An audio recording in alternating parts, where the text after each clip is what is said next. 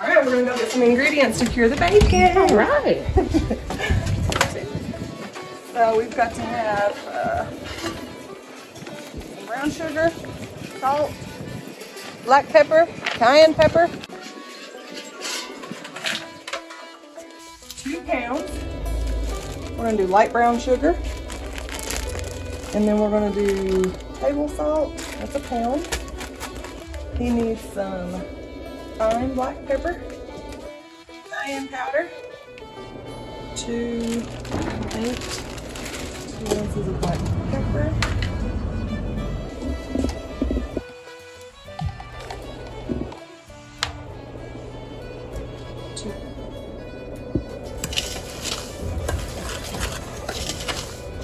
And what is this going to be for? Curing the bacon? Yep, the spices, yep, for the bacon, and then they'll cure it, and I guess in the smokehouse, probably.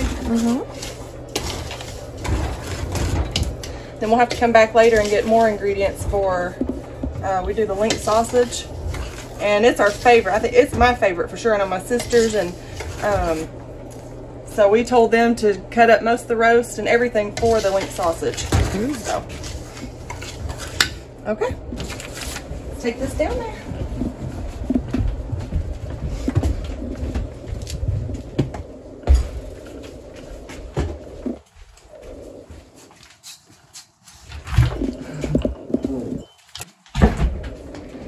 Warmed up a little bit.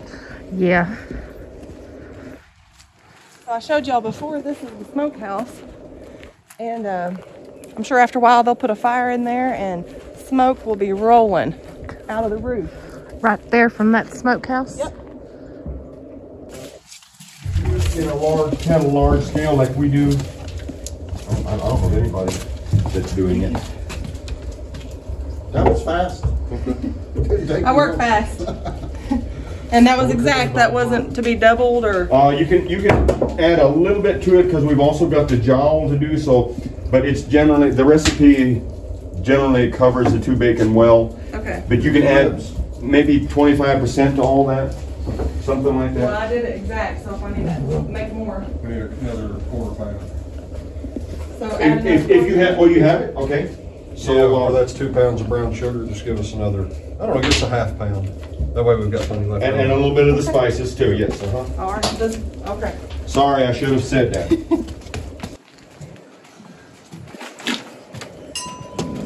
Add some more.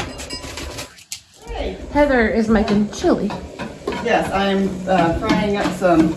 Holly likes to add sausage to her chili, so I had run out of room in my pan. So now I'm doing that. And we have some crackling heating up over here. And I'll take these up. That's from the pig yesterday? Yep. Well, it's for some they had put up, but just to okay. cook some and see what it's like. Here's some that are done.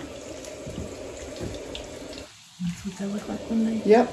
They're really good on bread. I like to eat them in oatmeal. And Doreen was saying she likes to eat them just on toast.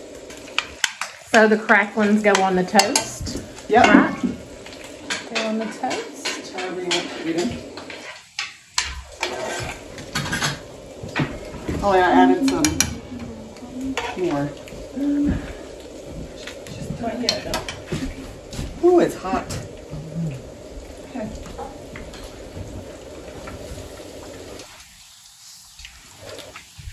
You want to drain as much grease as you can, because a little bit will still stay on them.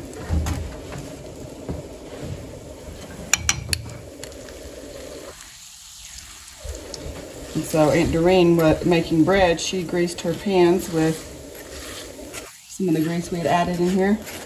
It's pretty much lard. So is this Right. the cracklins right here, Heather? Yep. All right. And you're just making more or what? Yep. Okay. We're gonna take this down there. Here, Holly, these For a are little almost brunch. done. Let me add these. Okay. We'll just wait now. Here's your bowl. You just heat them back up a little bit.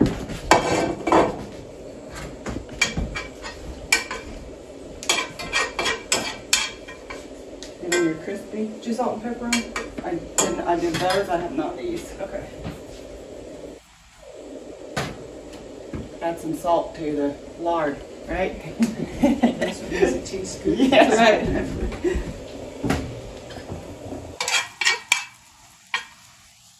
I like mine chewy, crispy, however, but most people sounds like them. I think Dad likes them chewy too. But most people like them more crispy, so I'm gonna try to crispy it a little bit. And this is the sausage we actually, it's from the last hog we butchered. We're gonna add this to our chili. It's gonna be good. Gonna have some bacon to fry up too, I guess. Yeah, as soon as we get those cracklins out, I think they'll be good to go. Okay. And this is going where? We're gonna take this down there just for a little breakfast snack. Okay. This toast and crackers. Need a spoon Yeah. to take to serve. Here. Yeah. All right. I'm gonna put some bacon in here. This is also some bacon that I think Holly and Nathan had put up. So we're gonna just fry some of that up.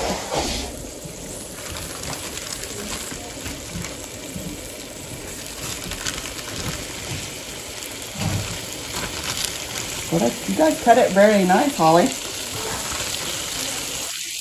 Sometimes it's thicker, thinner. I like mine thinner. I love bacon.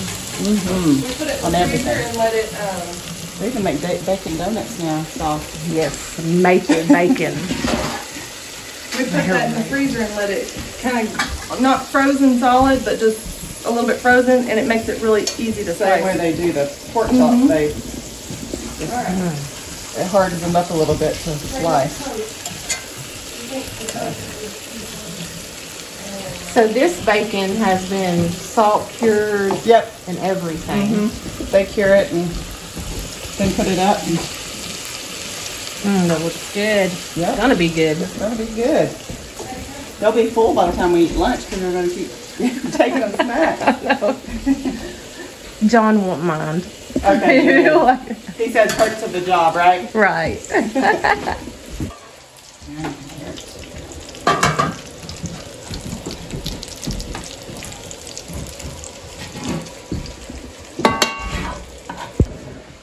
Still need greasing up that pan. And put it in the pan and get it hot, Holly.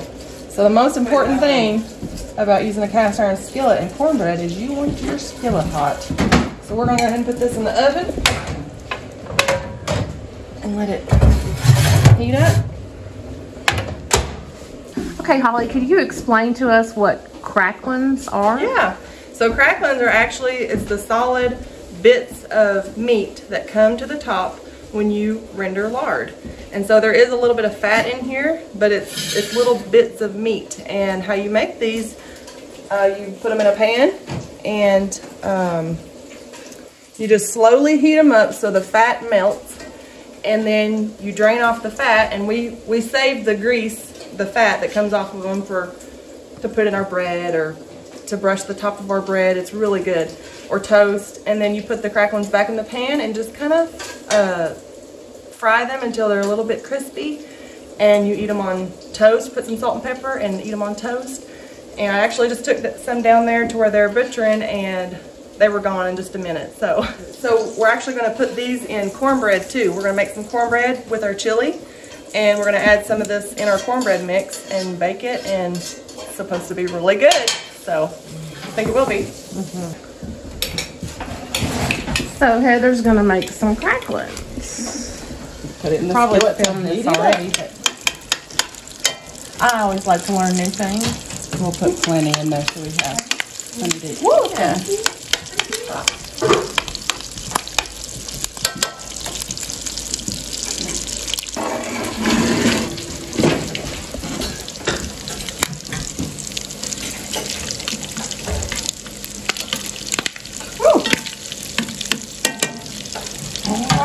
So those will fry up and put them in cornbread or on a slice of toast. Yep. I'm gonna check the spread here.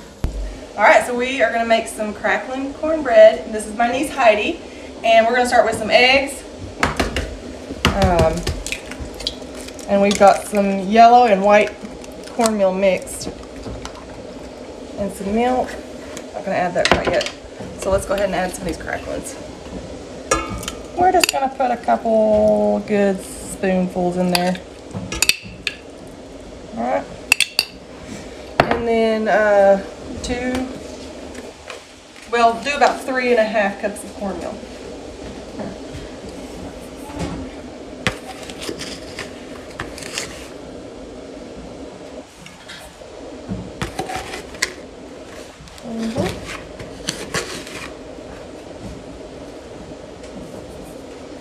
And just a little more. Like that? Yeah. Okay, and we'll just add some milk.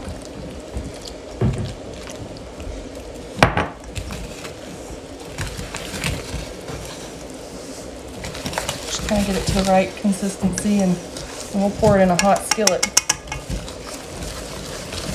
So a lot of people will come in the store and ask about cracklins, because we have cracklins in the store for sale, and they'll say, what do you do with cracklins? Or so one of the most popular ways to use cracklins is in cornbread, and I had never had it until just recently. I made some, and it is super good. It adds a kind of a meaty flavor.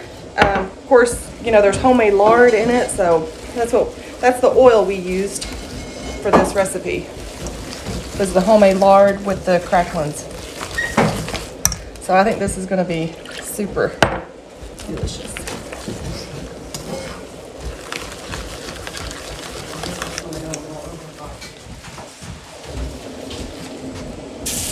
Yeah.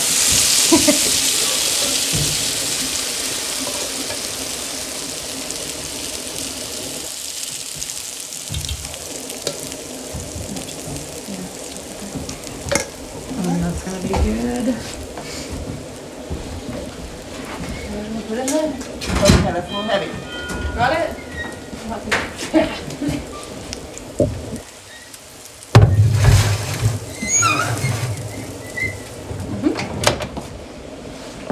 Turn the heat down a little bit. Get some of that flour in there too. All right. And it's saying about 400. So it needs to cook for about how long? I think this is 25 minutes. So, it's So we're gonna make it about 25 minutes. Yeah. That oven is pretty hot, so it may be 15 minutes. So I don't usually time much. It drives my husband crazy because I don't time it. He said, well, how do you know it's done? And I just say, it's just done. No, it's done. And I can smell it. I can smell when I'm baking bread. I can smell when it's done. You know, just takes practice and experience. All right, we're gonna see if this cornbread is ready. I'll wrap me a toothpick. Perfect. perfect. Just take it out. Okay. Smells good. On the edges. I might need your help with this. There you have it, Cracklin cornbread. I'll do it with a plate. All right, here we go. No, I can't do it. It's hot. I'm not used to such a big pan.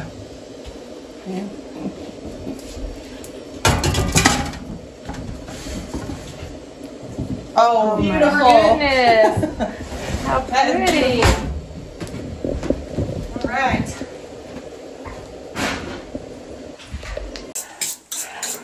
I'm gonna go over and start working on the curing.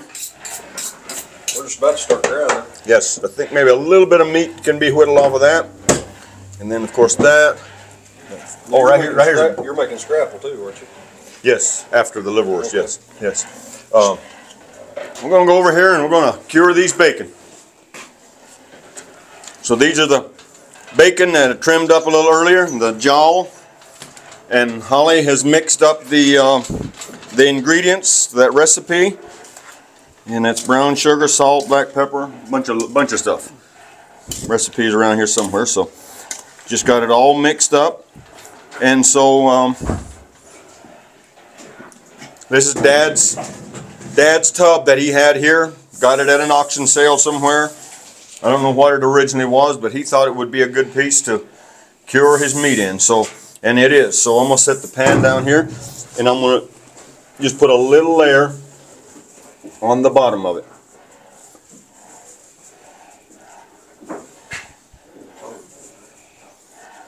And then I'm going to get a bacon here,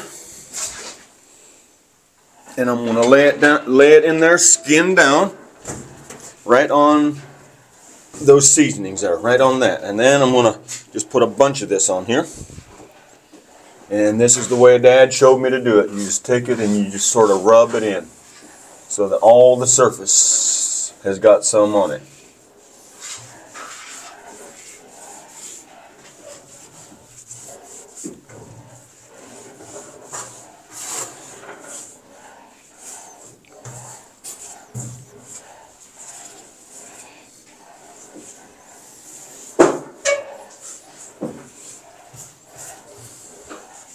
So you see it's got a pretty good layer there, and that's going to serve as the coating for this next one. And I'm going to lay it in there, skin down, right on top of that bacon. So the bottom's already got the seasonings on it. I'm going to pile a bunch more on there, like that, and just start rubbing it in.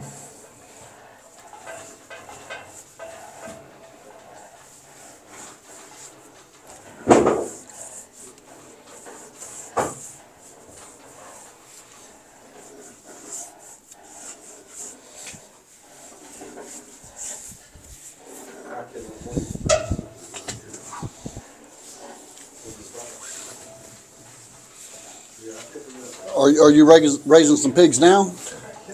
I've not started any for next year yet, but I'm almost through for this year. So because that I'm not legal to do the processing, the slaughtering myself, I have to go to a slaughterhouse. And since COVID, it has been very difficult to get slaughter dates. And so all my slaughter dates are taken up. I'm done for this year, and I can't get any more slaughter dates until January of 2024, and then I have some more slaughter dates in March of 2024. I'm going to put the rest of this on here and just cover it all up good. But I will be getting those pigs real soon and raise them and have them ready for those slaughter dates. And then I have a whole line of customers that are buying these, and then I'm always looking for new customers. They call me, and the way I do it, when a customer calls me, I tell them all the conditions, how I raise them, and what I get for them, how I take them to the slaughterhouse and all that. And I do not take any money down on them. When a customer tells me that they want a half or a whole hog or a half or whole beef, I take their good word for it. I do not take a down payment. I trust people, and it's done well for me. It helps us to be sustainable on the farm, to direct market, and there is a lot more work goes into raising these animals and taking them to the processor.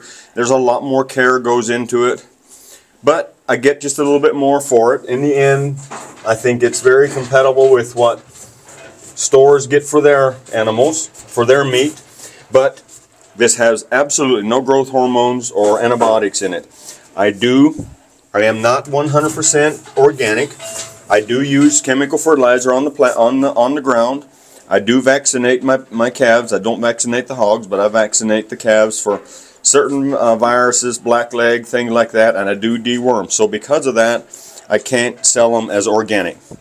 But those are, I feel like, necessary things that I have to do for them to grow without parasites, being afflicted with parasites. And how many pigs will you be getting? In January, I have 15 pigs. I have slaughter dates for 15 pigs, and in March of 2024, I have slaughter dates for 15 pigs. And then I have slaughter dates for about 50 beefs, and 50 beefs, and I sell those halves or wholes. Yes. So And- you'll be getting 30 pigs. 30 pigs and 50 beefs. And how old are the pigs? The pigs are just weaning age when I get them and grow them to around 300, 350 pounds, which takes about 8 months to do, to let them naturally grow. So you buy the pigs from another farmer? Yes, I buy the pigs from another farmer. When do you buy the pigs? Well, it's an Amish farm up in Kentucky that I buy these pigs. You go pick them up? Yeah, I go pick them up and bring them to my place, yep. Okay. Yep. Yeah.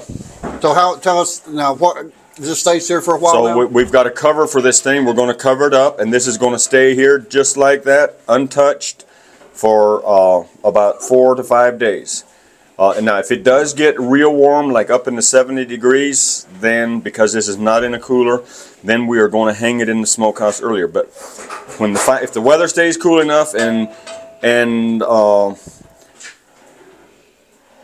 in 5 days, we will come here and we will cut a little hole in them, and we will carry these out and hang them in the smokehouse and smoke them for about 12 hours, and then let them rest for 24 hours and smoke them again for 12 hours. What's the hole for, Mark? The hole is to, Brother Eddie said, what's the hole for? I should have been a little more explanatory about that. But the hole is to hang it up in the smokehouse. Yeah. And the reason that Dad said to smoke them for 12 hours and give them 24 to 48 hours break, that sort of allows the smoke to penetrate into the meat and then give them another smoke. And that's about all the smoke that you'll want, unless you want a really strong flavored smoke, real strong flavor. And we use hickory wood. But most people, and at least a lot of our family, would not like them smoked that hard. So you let them sit here for 5 days to absorb this seasoning? Yes, to absorb those seasoning, and that's the curing process of it. Yeah. Now, some people I've seen, they just put salt on them and hang them. What's that about? Really can't tell you what is the difference between salt. This is a recipe that Dad brought. That's what he grew up with. It's called sugar curing. Of course, it has the salt in there, as you can see on the recipe. It also has the salt and the pepper in there. But Dad's, it was called sugar curing, and that's the same way he did the hams. But I know a lot of the native people around here, they just purely, they would basically do the same thing I did with just pure straight salt. Yeah. So this just gives a better flavor. Well, a little bit of a sweet flavor, yes, yes. So once they're smoked and it's done smoking, do you have to refrigerate the bacon after that? Well, they can stay hanging in the smokehouse or in a cool, dry place for months. You can hang them up in a cool, dry place for months and just cut a slice off of them and fry them and eat. But the safer way now is to slice it and put it in bags and put it in the freezer. That is the safer way, because one of the things that they do when you hang them up like that, whether it's in the smokehouse, and you hear people talking about hanging them in the attic of the barn or somewhere in a cool, dry place, inevitably they will mold a little bit, and that mold turns a lot of people off. Even our family members, when it molds, you know, like, I don't want to eat that mold, you know. It can easily be scraped off, but the meat is actually not hurt. But to keep it from molding, slice it and put it in the freezer, and that way you won't have any mold. Yeah. I've seen hams like at Cracker Barrel that they're just hanging in a bag. Now, what's the deal with that? So well, those would be cured similar like this, and I'm sure there's some preservatives used on that. I can't think of what it's called now, but there is something that can be put on that to help prevent the molding. It is a type of. It just amazes me that the meat will keep that long like that. You know, that they don't have to refrigerate it or anything. Yeah. All right. I asked a lot of questions, don't I? That's good. We will cover all the topics. Yep. All right, I'll get out of your way here. What are we doing next? That sausage looks like, huh? They're about ready to do the sausage? Yeah, we're ready to grind now. Okay. You guys want something to drink? I got some water down here. I would take a water, yeah, I guess. We got water right here. Oh, I've got a water right here. Oh, in right my here's pocket. water. No, I don't need it. Yep. Go ahead. Why don't you put this mic on Nathan and let him tell what he's doing? I don't want that mic. Okay. Boys, I can't talk in front of that. Well, you can tell what Nathan's doing. Okay.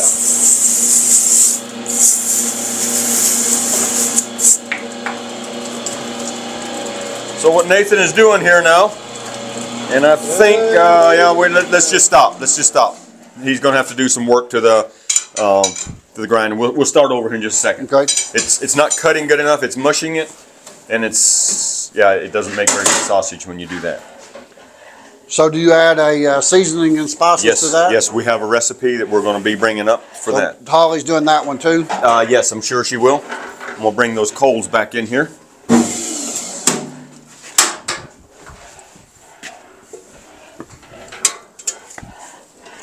Hey Mark, is it the smallest one you guys use? Or is that the next size? Everybody likes that next size better. All right.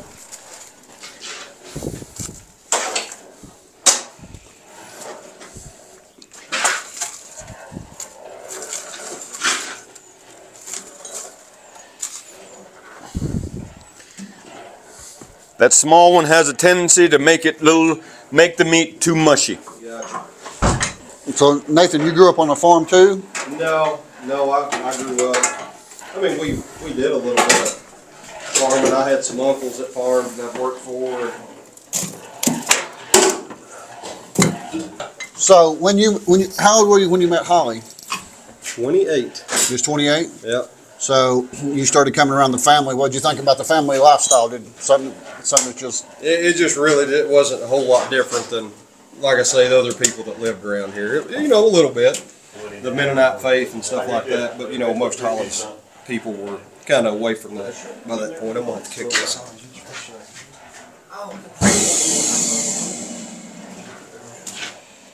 As far as the farming and the lifestyle, you was raised pretty much the same, and you're from the... I wasn't raised on a farm, but I had an uncle that farmed, Right. and I worked for him every summer. And when I was growing up, all the young guys, what we did for money was haul hay in the summertime, and we'd work in the tobacco fields. So we were all used to the farming lifestyle. You're kind of young for tobacco work. That's about all gone, wasn't it? Well, it probably all left when I was 16 or 17. That's when the government started doing whatever it was, buying the bases up and making it a little harder. But now when I was 14, 15 years old, that's what everybody did for just a little cash crop. Every farmer around grew just 4 or 5 acres of tobacco. Yeah, this.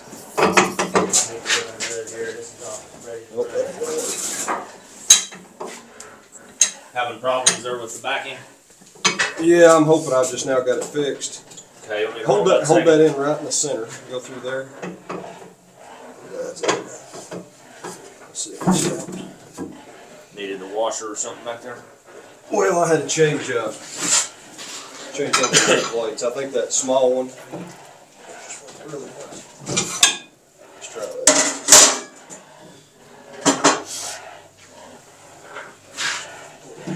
Redo that, yeah.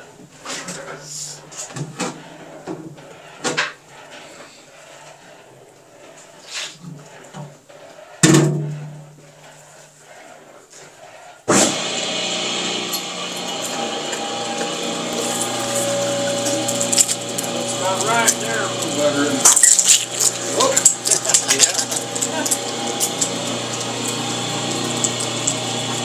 That meat's just a little bit warm. It could do with some chill.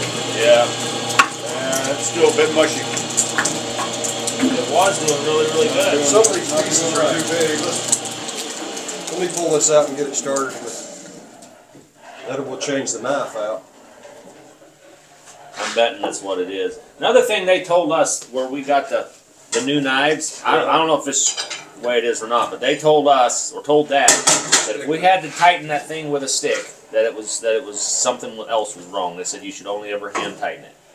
That's what they told us there. Yeah, I'm sure that's true. Can you tell us the history of how y'all bought the grinder and how long you've had this grinder or anything about it? Mark would know more about that. That's been around as long as I can remember. Been around a while. Yeah, I don't know. I would say I don't know what the history on the grinder is. Dad got it somewhere. Yeah, and I want to use this side. I do know that Jonah took the grinder somewhere and had this box built for it, and the little stand, and now then the back of that leg has rusted off. We're going to rebuild that and make a stainless steel stand for it. But the grinder has been around many, many years, and I don't know where Dad came up with it, but from an auction somewhere. And Dad was... Was that the same grinder that was in up there in the top part when we used to butcher up there? No. That was a smaller one. It was a smaller one, Because I vaguely remember butchering up there.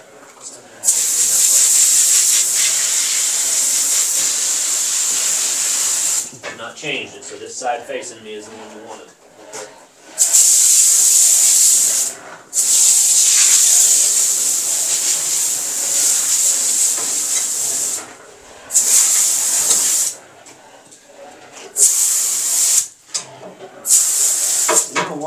I just thought of I should remember that better than that, because I was saying vaguely, I vaguely remember that grinder in there, but I remember butchering up there,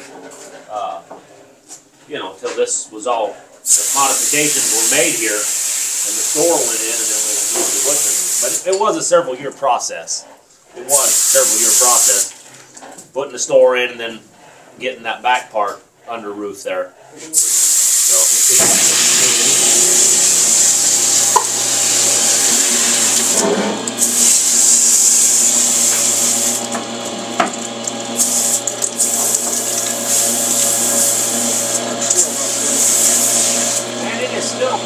You sure that washer's in the back there?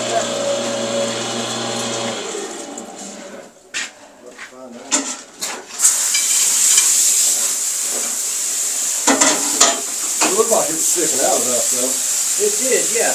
Yeah, I should have after we got done last time. Sharpen these things again.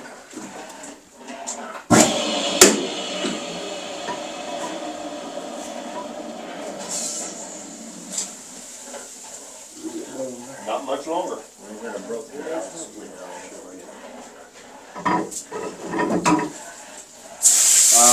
here. Not much longer. Plastic washer. Get the shovel and take that. Come out of there. Mark, we gotta go find us another washer. Okay. Uh-oh, that's the problem. We really need a piece of plastic for that, a teflon. Because that metal running on that back side. I mean, having two of them on there, it may allow one to spin and one not, but. Alright, I'll go see what I can find. I mean, we have to drill it out. This size right here will work, though. I'm just gonna make this with me. Any idea where you're going to find it? I'm gonna go look at the house. That's Teflon there. Yeah, but it's way too. They'd have to be so thin, though. Well, if I could find a little thin one, I could take it home and run a hole saw down it and pop it out. Multi-tools and just split it. Cut it out. Let me see that. We had problems with the grinder. So, how do y'all cook these ribs? You can bake them, grill them, Grill all them? different ways, yeah. Doesn't really matter, they're all good. So you're gonna pack them up now and just put them in the Yes. refrigerator? Yes, Okay. and then in the freezer. And we do have a vacuum sealer that if we're putting up a lot of stuff at one time, we'll probably vacuum seal it, but these, for all of us that's gonna split it up, they'll be eaten so fast, I don't think you really need to vacuum seal them, do you? Just freezer bags. Yeah, I'd say you And guys, used to, they would, you guys will tear those up in a hurry. I'm just helping to help. I'm not got anything in this pig, so no dog in this race. Well, you've been helping us process it. Hey, watch your mirror. Your mirror on your truck. I thought you was gonna smack into it. You are you videotaping? Yes, I am. That's not the proper term. That's not videotape. That's digital now. Right? Yeah, well, that's what everybody's called it forever. I still call it that. So you're right though. It's not no video. There's no tape in there, but it's video. We're videoing. That's it. So what are you gonna grill? Maybe some ribs. Who knows? Oh I didn't wow! know this was coming. I didn't either. He surprised me. You're smiling now, ain't you? Yeah. Might get some good tasting stuff yet. I'm gonna go downstairs and film. See if Nathan got that washer fixed. Well, Nathan usually accomplishes what he sets out to do. Really? I don't know if you remember I told on the last video Nathan works for me doing barn hauling. Yes. You can count on him. That's just the way it is. Well, we're gonna watch him fix this right here. He's probably talking bad about me before. So did I had to butter it up a little bit. Did you cut up Holly's board to make the washer? No, I had a piece of Teflon at home, a big chunk of it, so I cut it down. But what he's doing now is sharpening the plate and the grinder blade. Yeah, it's super simple. You just got to make sure to have a flat. It has to be flat. If it's not, you've made a big mess. So you've got on a piece of glass there. Yeah. And so was you going to be able to use a cutting block to make a washer? Was that what you was going to do? We could have if we wouldn't have had anything else, but it was going to be terrible hard to take a cutting block that big and thin it down. Right, it'd take a while. I had a thick piece, so it was a whole lot easier to cut. So you got it made? Yeah, I'll show it to you in just a second. It's already on there. That's the washer there that he's. So did you cut that circle and all of that? Well, you got a drill press how'd you do that? I put a step bit in the drill press to cut this, and I've got a circle cutter, an outside circle cutter to cut that. Way to go, you did a good job. How about that? He's a handy man, ain't he? Very. Handy man. Very. All right, we'll call that Appreciate it good. majorly. That's our good side. See how I cleaned that up? It just took all those extra little edges off, and all you want is for that just to be flat, and this is no different. So it's important that it comes out a certain way, what you call it, the grain, or what would you call that, the way it comes out? When it comes out through those holes. Yeah, you just want a clean shear, a clean cut. It'll be little old tubes coming out there just nice and pretty when you get it right. It makes it a whole lot harder when your meat's not cold, though. When your meat's good and cold, it makes it a whole lot easier. You can use a dull blade. How many years did you work for Purdue, Nathan? 13. So he was maintenance man down at Purdue in Monterey. It's a big chicken processing plant. Well, I wasn't a maintenance man. I worked in a tool room. I was. You fixed the machines, or what did you do? No, I didn't fix the machines. I just took care of getting the parts and stuff like that ordered and giving the maintenance man. And used to before Nathan was I shouldn't say before. Back when Nathan was pretty involved or working there at Purdue, my dad found out that him and a friend of his, a friend of ours too, but found out that they knew that they could sharpen those grinder blades and plates. And so every time they'd get dull, instead of sending them off to Indiana to the other place we knew of that would do it, they'd get Nathan to. Well, Brian would take them there. We had a big machine there. Was that before you met Holly, or? Yeah. Okay. Yeah, actually, I met Holly through working at Purdue. A good friend of ours, Ryan, he worked there with me, and he knew Holly. So we call him the matchmaker. He's set up.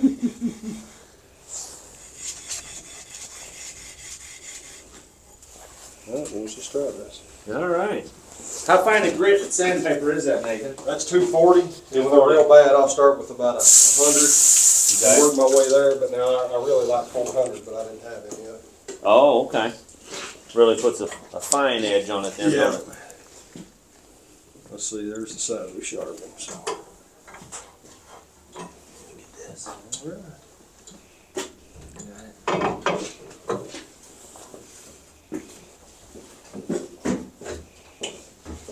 If everything's right, you shouldn't have to tighten that with a bar. So give her a try. You want to see try a it? little oil on that first. Yeah, just to keep it from go all the way.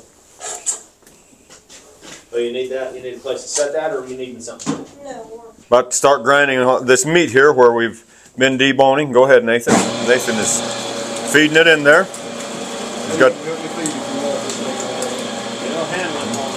See, it's really grinding it up there. Doing a good job.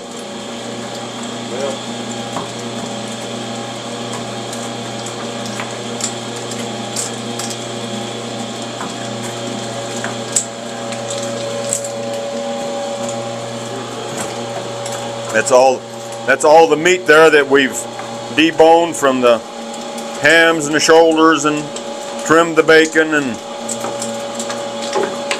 trimmed the pork chops, all of it. Deboning it earlier, now grinding it, and we're going to weigh it and mix the seasonings into it and make link sausage. Yeah, it's grinding good now. Had a little trouble with it this morning, and Nathan came to the rescue. It had a washer that was wore out in the back of it. So let's talk a little bit about this over here. Earlier we were talking about all the bones and the heads and stuff. Now we've got a couple of extra heads in there and some extra stuff in there, bones in there from a previous butchering. But all that is just in the in water there and going to boil it until it's done enough to where we can just take your fingers or a knife and just rub the meat off of the bones. And then that will be the first step to making liverwurst. There's also one liver in all that. So we're just gonna let that, it's not quite boiling yet, but we're gonna let it come to a boil, and it'll take a couple of hours to boil all that to where it's done, to where it's tender enough. Then after we get the bones out of that water and separate the bones from the meat, we're going to use that water and add whole wheat flour, cornmeal, and salt and pepper, and make something that's called scrapple. And basically the only meat that it's in it, it is the water where the bones were cooked in. And we make a thing called scrapple. We'll go through all the steps of that a little later. Boiling it to make cracklings, and then we use that sieve. So this recipe is for 10 pounds. So you want to go?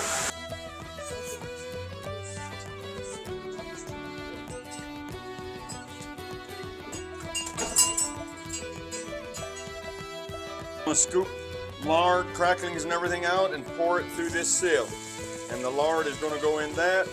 I'm going to keep the cracklings separate to put in this bowl behind me on the table here. And then the girl... A blackberry, apple, and cherry. It's too pretty to eat. Michelle, here, Ben. Well, there for you all to enjoy. Put that one in.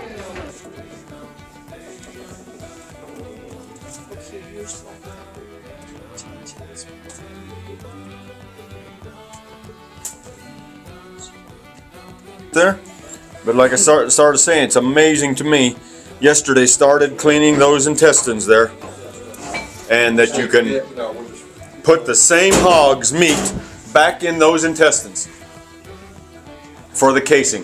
This and feel for any kind of little bone or hardness in there, because they will break the grinder. And that right there, a little bit hard. If you want to, you can sort of scrape it a little bit with a knife, like that. Well, I wanted to show you here that this has cooled off, and it's like almost like meatloaf, thick. So good. One won't do. I gotta have another. Now you gotta mix this other stuff on.